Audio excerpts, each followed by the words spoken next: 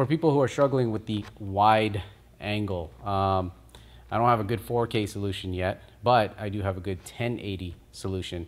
As you know, I've been playing with this Rokinon 7.5 micro four thirds lens on the GH4. Now in 4K, it crops in a little bit, so you lose some of that fisheye effect, which is good. It starts to look more of like a really ultra wide angle lens. Now what I'm doing is I'm shooting in 4K, then I'm dropping it into a 1080 timeline, and when I do that, I have all this extra resolution to work with.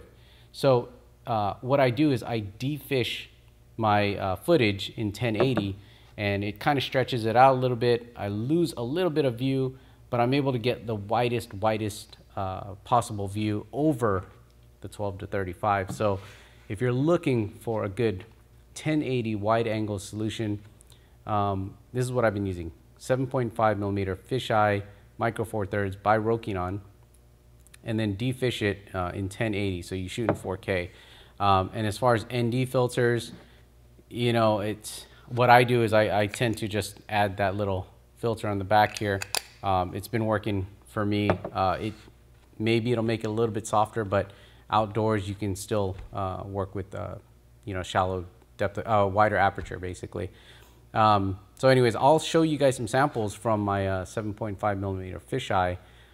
This is one of the lenses I highly suggest if you guys are looking for something to shoot really wide.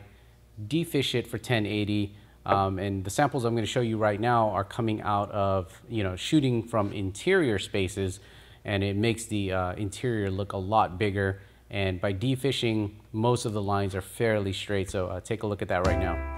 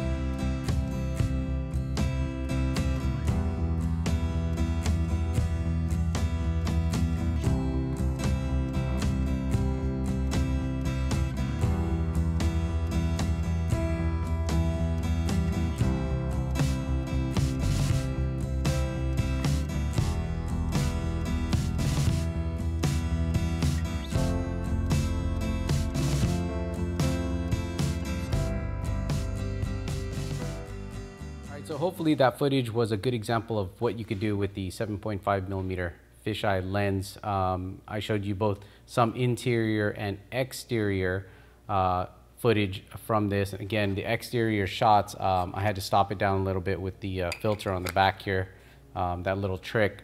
But definitely it can be used as an ultra wide angle lens when you shoot in 4K, drop it into 1080p and just defish it. This is an awesome lens for, I think, under $300. Anyways, that's it. Those are some, hopefully that was some informative information about using your Rokinon fisheye as a wide angle lens. Again, shooting 4K, drop it into 1080p and defish. And that's it. More information on the blog, cheesycam.com.